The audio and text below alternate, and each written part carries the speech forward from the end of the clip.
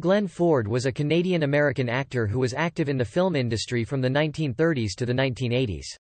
He appeared in over 100 films and television shows, and was known for his versatility and range as an actor. Ford's notable films include Gilda, 1946, The Blackboard Jungle, 1955, and Superman, 1978. He was also a veteran of the U.S. military, having served in World War II. Throughout his career, Ford was nominated for several awards, including an Academy Award for his role in The Big Heat, 1953. He passed away in 2006, leaving behind a legacy as one of Hollywood's most enduring and talented actors. Glenn Ford was a Canadian-born actor who had a successful career both on Broadway and in Hollywood. Born Gwilyn Samuel Newton Ford in Portneuf, Quebec City, Canada on May 1, 1916, he had Welsh roots. His father was a nephew of Sir John Macdonald, Canada's first Prime Minister, and he had a family ancestor who was Martin Van Buren, the 8th President of the United States. In 1924, Ford's family moved to California and settled in Santa Monica, where he attended Santa Monica High School. His interest in the theater was sparked during this time, and he eventually decided to make acting his career. After graduation, he worked with a local theater group and toured with professional West Coast stage companies. During this period, he took various jobs to make ends meet, including working as a bar cleaner and a roofer. However, as he became better known, the parts he played in the plays grew bigger.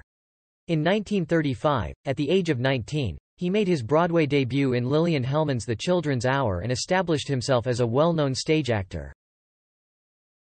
Ford went on to enjoy a long Hollywood career, making over 80 films between 1939 and 1991. He became famous for portraying normal men in abnormal situations and was known for his talent for appearing not to be acting. His versatility allowed him to showcase his abilities across a variety of genres, including drama, films noir, comedy, and westerns. Later in his career, he became a regular performer on television. Gwilyn, while gaining experience on stage, had aspirations to make it in the movies. In 1937, he had a screen test with 20th Century Fox, but it was unsuccessful. However, he managed to land a part in a short Paramount musical Short Night in Manhattan, which was billed under his real name.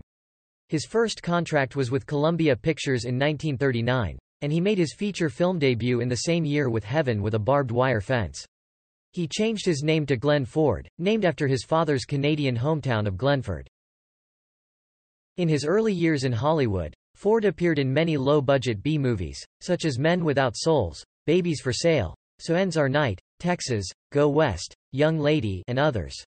Despite the films being largely undistinguished, Ford usually managed to receive positive critical attention. His movie career was progressing well until it was interrupted by his service in World War II. Ford became a naturalized American citizen in 1939 and, when America entered the war in 1942, he volunteered for duty with the Marine Corps Reserve. He started as a motion picture technician and was later promoted to sergeant, where he was assigned to the Public Relations Office of the Marine Headquarters Division. In 1992, he was awarded the French Legion of Honor Medal for his service in France during the war, where he aided those fleeing from the Nazis. Unfortunately, he was eventually hospitalized with duodenal ulcers, and he had to leave the Marines in 1944. After his discharge from the military, Glenn Ford returned to Hollywood to continue his acting career. His big break came in 1946 with two outstanding films. He starred opposite the stunning Rita Hayworth in Gilda, and while she received the majority of the praise, Ford's strong performance did not go unnoticed. The following year, he appeared in A Stolen Life with Bette Davis and his popularity skyrocketed, securing his place as a top-tier leading man. Over the next few years, Ford appeared in a string of films, some of which were not of the highest quality. For example, he starred in The Man from Colorado and The Mating of Millie in 1948, and The Doctor and the Girl in 1949. The start of the 1950s also saw a lack of improvement with disappointing films such as Young Man with Ideas and Affair in Trinidad in 1952, which once again starred him alongside Rita Hayworth. Despite this, many of Ford's films were successful at the box office and he continued to establish himself as a popular and respected actor. Glenn Ford's career reached new heights with his outstanding performances in the film noirs The Big Heat in 1953 and The Blackboard Jungle in 1955. In the latter, he co-starred with Sidney Poitier, playing a dedicated teacher in a tough neighborhood. Ford's acting skills were further showcased in his comedic role opposite Marlon Brando in The Tea House of the August Moon in 1956. Over the next 15 years, Ford continued to deliver top-notch performances in a variety of films. He was a skilled horseman and marksman, and his Western roles, such as The Fastest Gun Alive in 1956, 3:10 to Yuma in 1957, and Cowboy in 1958, were highly praised by audiences and critics alike. Despite the quality of some of his earlier work, the 1960s saw Ford's filmography become more hit or miss. Nevertheless, he still gave memorable performances in films such as the 1960 remake of Cimarron, The Courtship of Eddie's Father in 1963, and the westerns The Rounders in 1965 and Heaven with a Gun in 1969. In the 1970s, Ford shifted his acting career towards television, making regular appearances in several popular series such as Cades County, The Family Holvick, and Once an Eagle.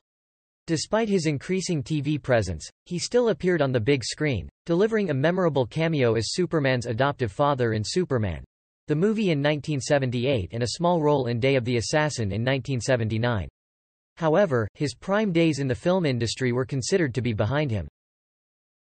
On the personal front, Ford was well known for his ladies' man image and was rumored to have romanced several actresses. He had a total of 4 marriages, all of which ended in divorce. His first wife was the talented dancer and actress, Eleanor Powell, whom he married in 1943. The couple met during Ford's military service at a war bond event where Powell was already a famous star, having starred in top MGM musicals such as Born to Dance and Rosalie. The couple had 1 child, Peter, and their marriage ended in divorce in 1959. Ford went on to marry singer and TV actress, Katherine Hayes, from 1966 to 1969. And then TV actress, Cynthia Hayward, from 1977 to 1984. His last marriage to Jean Baus lasted only 1 year.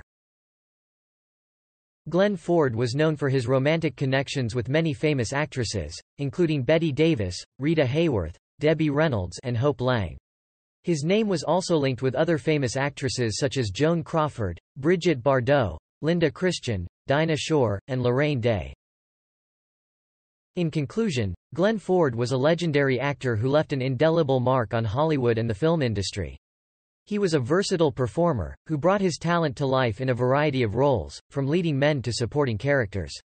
From his breakout performances in Gilda and A Stolen Life to his memorable roles in classic films like The Big Heat, The Blackboard Jungle, and Superman, the movie, Ford's acting prowess won him the hearts of audiences and critical acclaim.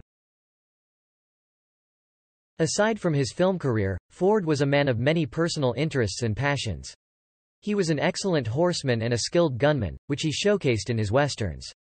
He was a ladies' man and had romantically linked with many actresses throughout his life. He lived a life full of adventure and excitement and was an inspiration to many aspiring actors. Sadly, Ford passed away in 2006 at the age of 90, but his legacy lives on through the films he starred in and the memories he created. He will always be remembered as one of Hollywood's greatest actors and a true icon of the film industry.